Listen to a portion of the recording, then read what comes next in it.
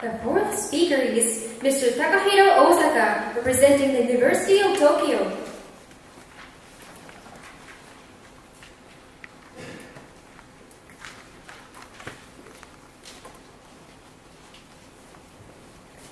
The title of his speech is Right by Hand, Right by Heart. Right by Hand, Right by Heart. Would you now welcome Mr. Osaka?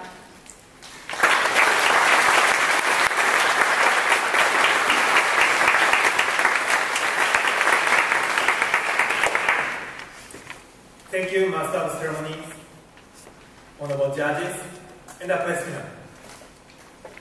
Good afternoon, ladies and gentlemen. Do you have letters which you still cherish? Please take them out of the shelf in your mind. What are they like? They might be something warm, or they might be something shiny. Then, please take them out of the shelf in your house. There must be writing, which at a glance you can recognize who wrote. Writing that means a lot to you. Letters and writing. Today, I'd like to talk about those two words and want you to rethink the unique connection between them. This year, on New Year's Day, as usual, I received a lot of New Year's cards, and all of them told me about the coming 2012. But there was one card that I can't forget. It is a monochrome card from a friend of mine, and for other people, it might look boring and uninteresting. However, for me, it has something attractive and gave me a warm feeling. What made that card different from other cards? It was the handwriting. Handwriting. In modern society, while the chance to see handwriting is getting less and less, that of type is getting more and more. When you look around, the world is overflowing with type. Nothing is more useful than type in this information society. For example, thanks to email, we can communicate with other people rapidly. Now, type is indispensable for modern society. However, no matter how much we get used to type, I still feel some unique power in handwriting, which is different from type. Why is that? The keywords to solve this question are time, body, and mind. But they are too abstract, so I'll show you some examples by analyzing the New Year's card I received. The first point is time. Before he started writing, he might have deeply considered what to write and how to write it. That means it took a great deal of time for him. What's more, I've known him since we were children, so I could realize that his handwriting had changed. It changed as he grew up and experienced many things. In this way, in terms of time, your handwriting reflects the time you take in your life itself. The second point is body. He's left-handed, so his writing is different from that of right-handed people. Moreover, he's a rugby player, and when he wrote a letter, his arm was injured, so his writing was a little bit different than usual. Like this, in terms of body, your handwriting reflects your body's characteristics. The last point is mind. While writing, what was he thinking about? I think it was about me. We had met for a long time, so from his handwriting, I could read the feeling that he wanted to meet me. Besides, he's a very kind person, and his handwriting showed me how carefully he had written the letter. Like this, in terms of mind, your handwriting reflects what you are thinking about and what kind of person you are. As I mentioned, handwriting is composed of complicated elements, so it seems like a colorful textile.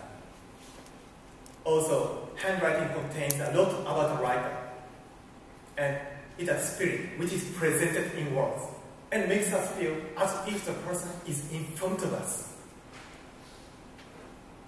I believe we should recognize how important handwriting is, and we need to handle it correctly. But to write everything by hand would be unrealistic, and the opportunity to say handwriting is decreasing in modern society. So what should we do?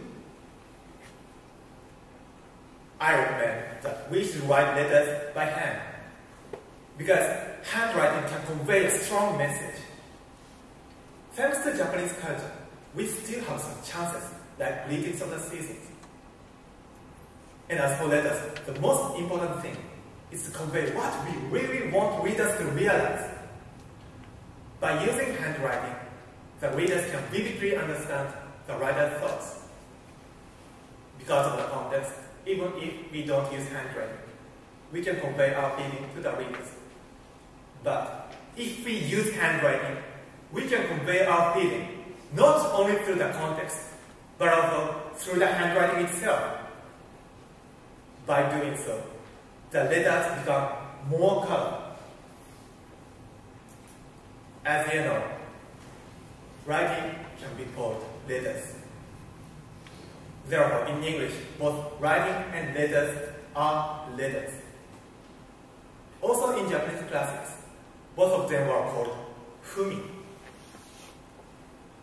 Writing and letters have been inseparable from the past, still today, and will continue to be so in the future. In modern society, we have become less familiar with this form of self-expression. I believe it's time for us to think again about handwriting and realize the importance of it. Feel free to write letters with your hands. But please keep in mind, write by hand, write by heart. Thank you for listening.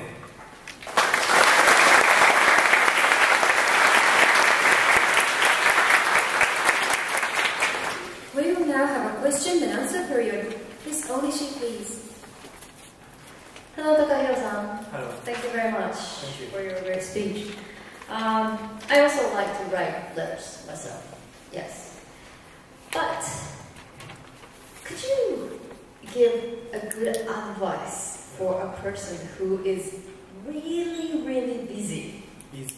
Yes, busy and even can't take any second to write letters. Any second? Yes, very busy person who just can't do this. Yes. Yeah. Any second. For example, so I show you some example about New Year's card. And my suggestion is to write everything, even address, we should write by hand. But even for such people, they should write even one sentence.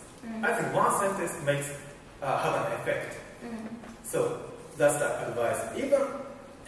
Okay. Even busy, yeah. Yeah.